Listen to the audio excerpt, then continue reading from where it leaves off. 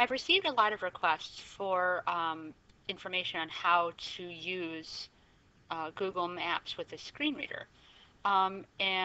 Just as an FYI, I just want to let you know before I get started showing you how to do that, the screen reader that works the best with the browser that works the best tends to be JAWS or NVDA, and both tend to work better with Mozilla Firefox when dealing with any sort of Google or Google Doc programs. So the program I'm going to be using is JAWS, and I'm also going to be using it with Firefox.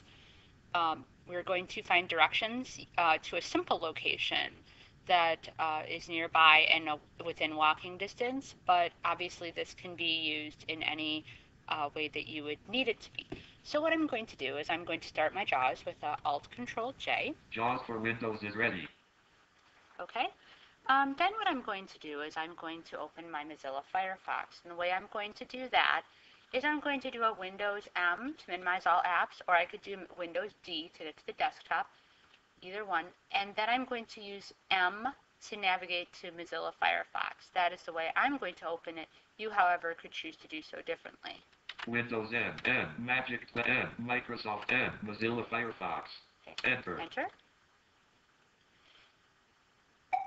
Okay, frequently, just so you know, I'm going to be pressing the Control key to make JAWS just be quiet for me. I'm going to navigate to my search bar or to my address bar where I can type in google.com, and I'm going to do that with an F6. So F6. F6, Fire. And I'm going to type in G-O-O-G-C-E, here C-O-M, enter, Yahoo edit, type in text, Google-Mozilla Firefox. Okay. Now what happens right away when you open a Google website is that it will immediately place you in the search field because it thinks, and it's not wrong, that you will be doing a web search. And you will be, but you'll be using a Google app. You want to get out of that edit field. So what I'm going to do is I'm going to hit a tab. Tab, Google search button. Okay. And then I'm going to do a Windows key, or no, actually I'm going to do a Control key and a Home key to get to the very top of the document or of the page. Google. Okay, now what I'm going to do is I'm going to hit the Tab key until I hear apps collapsed.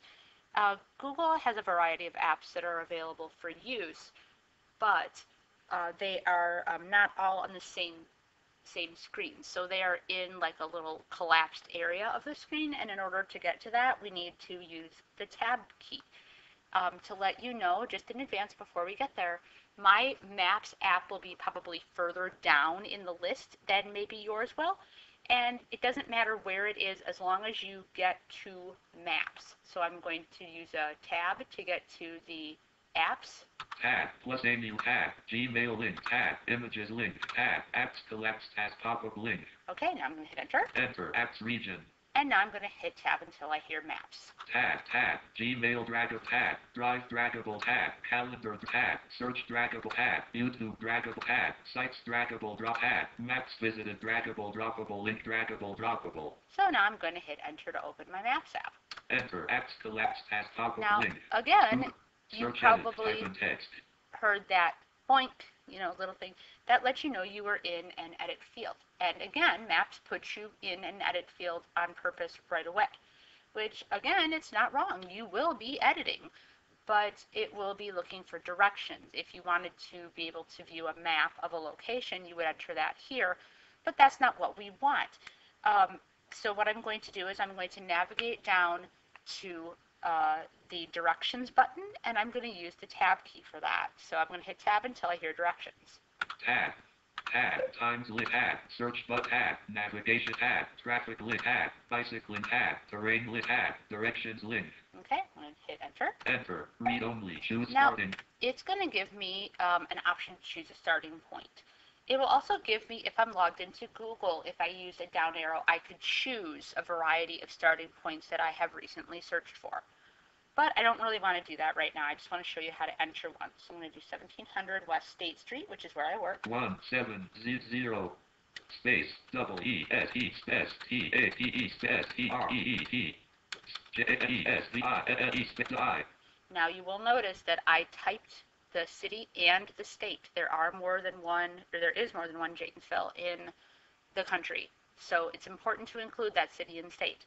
Now I want to uh, do a tab to get to the destination field. And this is where I'm going to type where I'm going. Tab, edit, 1515 Center Ave, Janesville, Y, hyphen text. I don't know why it thinks I'm going there, but that might have been a recent search I did. But I don't want to go there. I want to go to 1717 Center Avenue. So 1717 space E-E-N-T-E-R space A-V-E space J-A-N-E-S-V-I-L-L-E space I. Again, I'm adding the city and state. You do not need to capitalize when using Google. Sometimes I do, sometimes I don't, depending on whether I'm, feeling particularly like I need to. So what I'm going to do is now to do that search, I'm going to hit enter. Enter, search button. And it has given me a route. If you can see on the map, the route is highlighted in blue, and it shows the route with the surrounding streets and things like that. However, I don't really need that right now. Where I am is I'm at the top of the page. I don't necessarily need to be there either, so I'm just going to hit a tab. Tab, navigation region. Okay. Tab, show traffic link. Okay, I don't want to see the traffic. Tab, details link. I do want to see details. So I'm going to hit enter. Enter, Google Maps. And this is going to give me my driving directions. Now, when I have entered that, it's going to pop me right back at the top of the screen. I don't want to be there because, honestly, it'll take me a while to get to my driving directions. To get there easier, I'm going to use an H for a heading. Driving directions heading level 1 clickable. Now here I can either do an insert down arrow to have it read everything, or I can just arrow down. It doesn't matter which option you use. But what I do want to show you is that if I do hit one down arrow, print button, I'm going to get to the print button.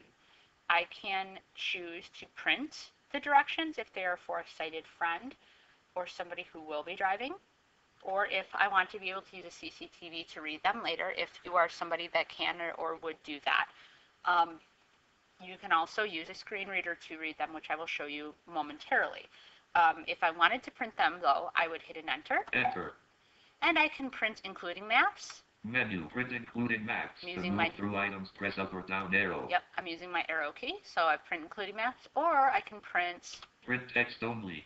Only the text.